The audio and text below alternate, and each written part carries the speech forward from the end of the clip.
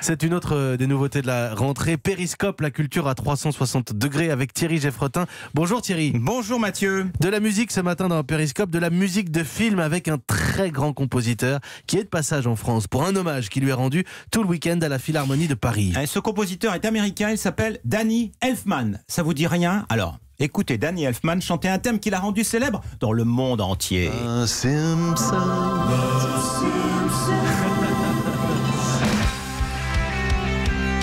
Et c'est lui la musique des Simpsons. Oui. Et oui, mais pas seulement, vous allez le découvrir ce matin. Les Simpsons, c'est une série télé bien sûr, les films.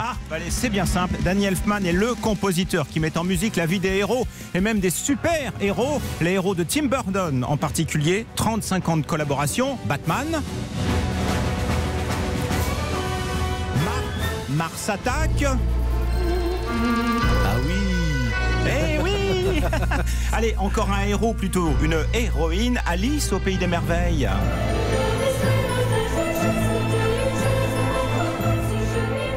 Alors, j'aurais pu vous faire écouter aussi Dumbo, Charlie et la chocolaterie, l'étrange Noël de Monsieur Jack, Edouard aux mains d'argent, enfin tant de films. Burton, Elfman, ce sont clairement deux noms indissociables au cinéma comme Spielberg et Williams, comme Léon et Morricone, Fellini et Rota. Oh là là, mais je vois que vous en connaissez rien sur le sujet, Mathieu. Indissociables en effet, mais n'allez pas croire que ces deux-là s'entendent comme larrons en foire. C'est beaucoup plus compliqué que ça. C'est très difficile de travailler avec Tim Burton. Vraiment, il n'a pas un caractère facile. Les gens pensent « Oh, ça doit être facile, vous vous connaissez si bien ». Et je leur réponds « Bah pas tellement, c'est un personnage très complexe. Parfois on est tellement complexe l'un pour l'autre qu'on a failli s'entretuer. » Oui, bon, deux forts caractères en effet. Et donc il est à la Philharmonie tout le week-end. On va écouter sans doute des œuvres, on va en entendre, et on va aussi pouvoir le rencontre prévue avec le public.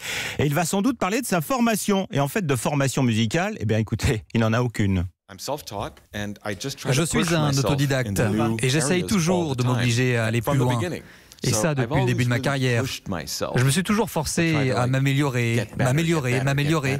Et maintenant, avec les concerts, j'ai l'impression de repartir de zéro, de devoir développer de nouvelles compétences, encore plus loin. J'adore le fait que ce soit terrifiant d'aller de se produire en concert, parce que c'est totalement en dehors de ma zone de confort.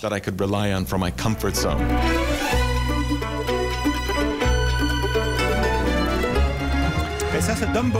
C'est dans Dumbo. Figurez-vous, je l'ai vu dans l'avion cet été. Magnifique, hein, magnifique remake de Dumbo. Musique de Danny Elfman. Donc, le week-end Danny Elfman à la Philharmonie de Paris, c'est demain et dimanche. Absolument.